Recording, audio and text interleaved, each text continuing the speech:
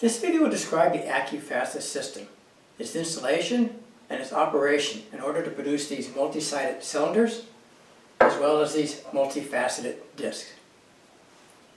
In order to use the Accu-Facet system, you first of all need an Accu-Slice index table with a rail and the Accu-Sled carriage, which rides on roller bearings on the Accu-Slice table.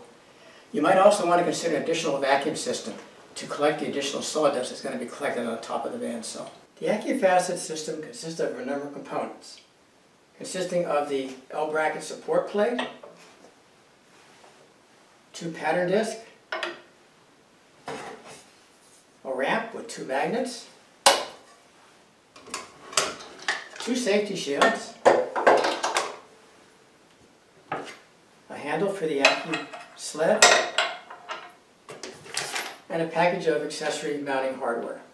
The heart of the system is this L-bracket support plate, which contain the angle indexing positions marked on the base of the bracket, plus 3 sets of mounting holes for the pattern disc.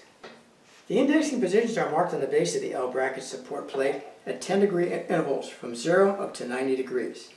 These index angles will set the degree of cuts that you will be making on the bandsaw.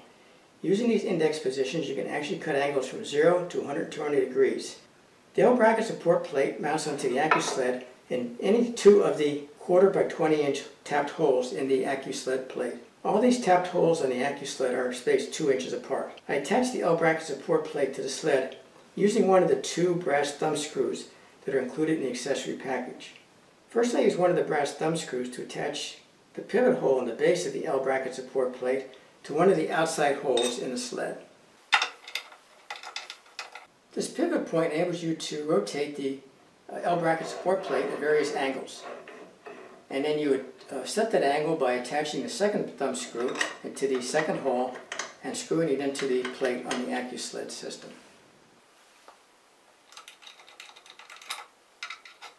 There are 3 sets of mounting positions on the vertical wing of the L-bracket support plate, and these are used depending on the diameter of wood you will be cutting. The bottom hole is for wood up to 2.5 inches in diameter, and the top set of holes is for wood blocks up to 6.5 inches in diameter. This large hole is used to mount the pattern disc to the L-bracket support plate using this thumb screw. On each side of these 3 mounting holes are 3 auto-indexing pins, which will lock the selected facet angle by indexing in the holes in the base of the pattern disc. Included with the Accu-Facet system are 2 pattern discs. One of the discs is designed for 10-sided faceting cuts, and the second disc is used for 12-sided faceting cuts. Additional pattern discs are also available. In the center of each of the pattern discs is a stainless steel shoulder bolt, which has been fixed to the pattern disc. On the pattern disc are a set of 10 or 12 small indexing holes. These holes will align the auto-indexing pins on the L-bracket support plate. Also in the pattern disc are a set of 4 countersunk holes, which can be used to attach the wood blocks to the pattern disc. The 4 number 6 wood screws included in the mounting hardware package are used to attach the wood blanks to the pattern disc.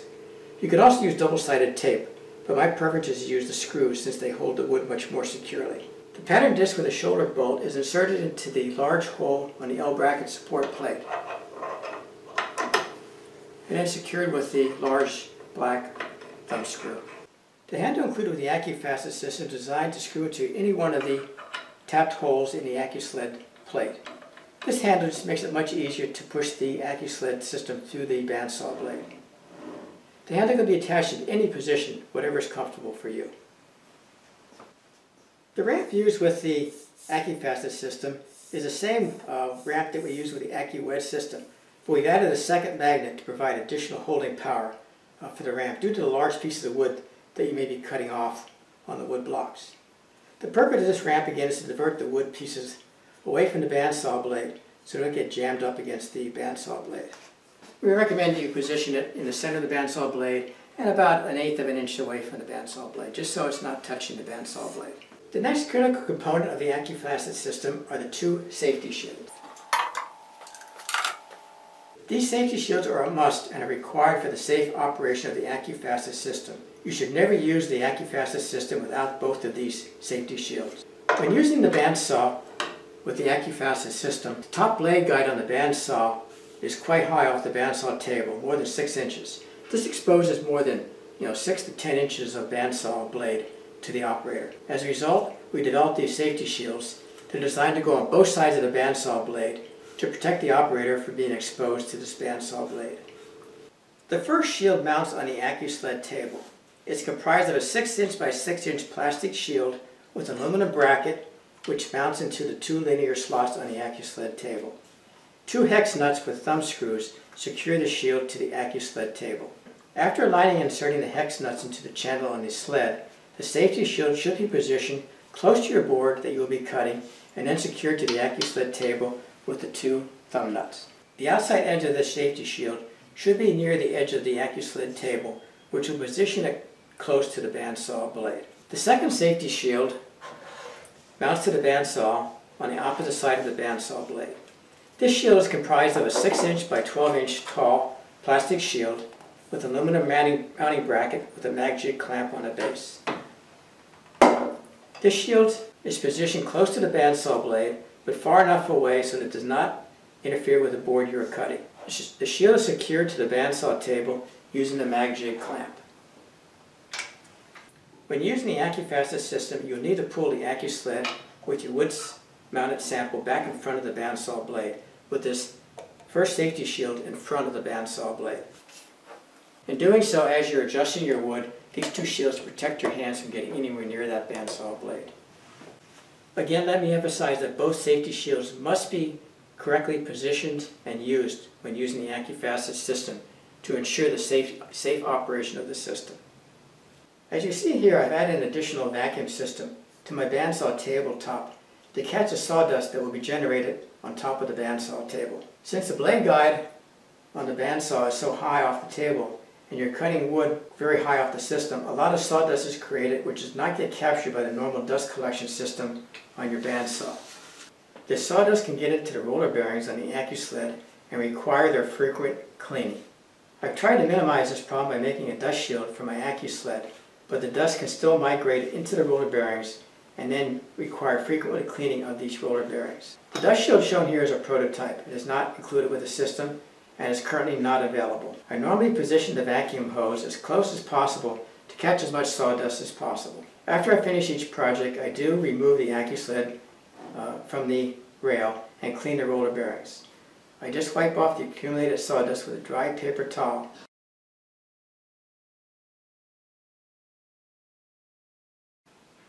Before we begin, we need to attach our wood block to the pattern disc. If you're cutting wood blocks larger than 5 inches in diameter, you probably need to cut these round on your bandsaw so you have enough clearance on the top of your sled. If you have a large block on here, this edge could be hitting the edge of the table. So on large pieces of wood, just pre-cut them on the bandsaw to get them somewhat round. Okay, the wood blocks are attached to the pattern disc with some number 6 flathead wood screws that are included in the accessory package. On large blocks of wood, such as this 4-inch or 5-inch piece of wood, I probably use 4 screws, but on these small pieces of wood, 2 screws is sufficient. And here I marked off the center, and I actually pre-drilled 2 holes to attach my 2 screws. As stated earlier, you could also use double-sided tape. And then just screwed in place. And then this block is attached to one of the 3 mounting holes in the L-bracket support plate. Now I always try and mount it on the lowest hole possible, because the lower down, the more support and less vibration you're going to get. So this small block of wood, I would not mount up here. I'd probably mount it, it won't quite fit in the bottom one, but it'll fit in another one. Then I can lock it in place with my large black thumb screw. You just need to make sure that you can rotate the block so this bottom edge doesn't hit the sled. Let me first describe how these indexing pins work. Let me remove this quickly. Now on this L-bracket support plate are 3 of these indexing pins. And these indexing pins have a shoulder on them. You can pull them out and lock them in position. And then when you release it, if I was to release this, the pin pops through, and you can see it pops through here. So the idea is to put your, mount your piece of wood with the pattern disc onto the system, and that pin will lock in one of these alignment positions on the pattern disc. And you release it by just turning it till it locks in position. And that's how you index your piece of wood. And there's 12 holes in this piece of wood, so I can index it 12 times. So normally I just lock it open like that. I can mount my wood, lightly tighten the knob, but not really tight, and release my pin. And as I rotate my wood, it'll lock in place. And you actually, as you're turning it, you pull the pin back a little bit, start rotating it, and as soon as it reaches the index position, it locks in place. And you just keep doing that. Just pull a pin out of here. Show it closer here. I just pull this pin out a hair, start to rotate my piece of wood, and then it locks in place as it goes around. And that's how these indexing pins work. Okay, we're getting near ready to cut our first piece of wood. And I usually make my first cut at 90 degrees to get my 12 facets all the way around this board. So I put this into the 90-degree position, lock it in place, and then tighten the 2 thumb screws, making sure that's also locked. Now I can move this closer, the shoe closer to my board. I can also lower my blade guide, clear my shield. So my safety shield, is just clear my blade guide, and then I want my second shield just far enough so it doesn't, I don't want to hit the piece of wood here, so I move it back a little bit.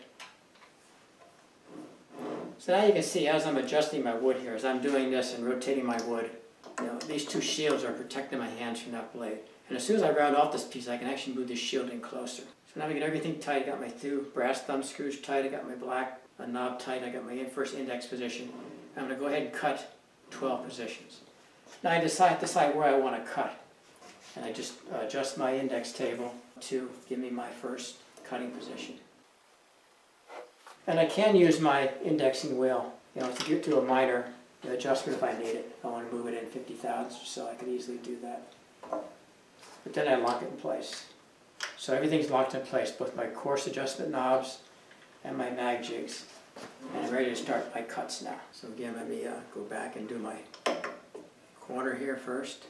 So again, checking everything, make sure everything's tight, making sure my brass thumb nuts are tight, my black knob is tight, my wood is secure, my safety shields are in place, I have my dust collection system, which I'll turn on in a second here, and I got my handle here. And I prefer not doing this, because I have to get my hands close to the blade. That's the purpose of the handle. So all my movement is out here, getting everything far away from that bandsaw blade. The bandsaw blade I'm using today is a 1/2 inch wide blade by 10 teeth per inch Timberwolf blade. I also have used the 8 teeth per inch blade, which will give a somewhat rougher cut. After turning on the bandsaw and the additional vacuum system, I start to pass the sled through the bandsaw blade. I use the handle on the Accu-Sled to move the sled with the wood block attached. After the cut is finished, I pull the sled back so that the safety shield on the Accu-Slice is in front of the bandsaw blade. After you've made your first cut, brought the sled back, you slightly loosen the large black knob holding the pattern disc, pull out the black knob on the brass indexing pin, and slowly start to rotate the pattern disc. You can release the indexing pin at this time. As you continue to rotate the pattern disc, you should hear an audible click as the index pin indexes with the next index position in the pattern disc. Then tighten the black thumb screw holding the pattern disc in place, and go ahead and make the next cut. And continue to repeat this procedure until all 12 facets have been cut. And then you can turn the bandsaw off and view your results. Okay, you notice every time I did a cut and did an adjustment, I made sure I pulled this back so that these safety shields were in front of the bandsaw blade. Again, that just keep my hands far away from that bandsaw blade and make sure everything is safe. So I got my first 12 cuts on this block of wood.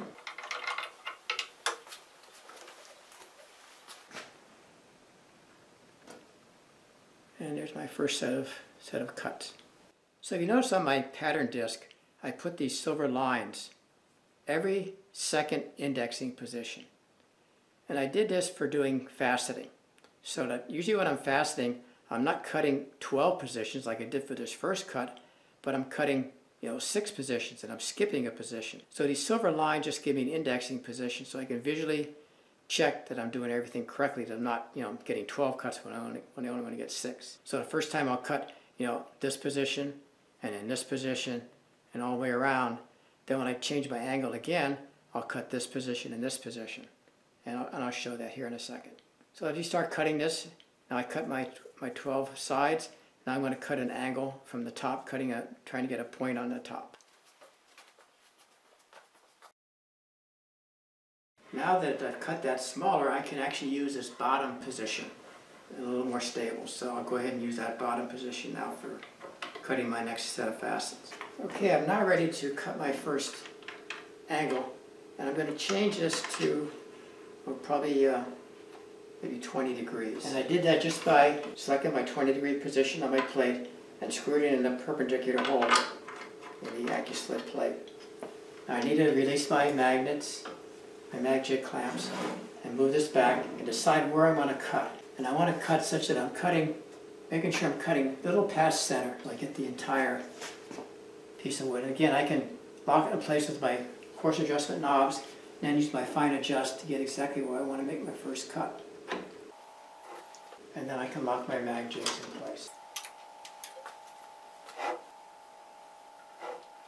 Now again, adjust my shield, and I'm protected from that, getting my fingers near the blade.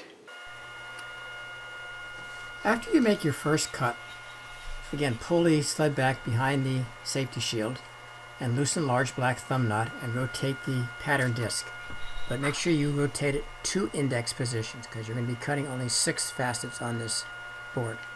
Then lock the large black knob in place, make your cut, and repeat it until all 6 sides have been cut. Okay, that's my first cut on that piece of wood. And I did cut every second segment. As a result, you see I got 6 facets on that. So what I'll be doing now is I'll be cutting another set of facets, but instead of cutting on this plane, I'll be cutting across this plane here, probably about halfway down.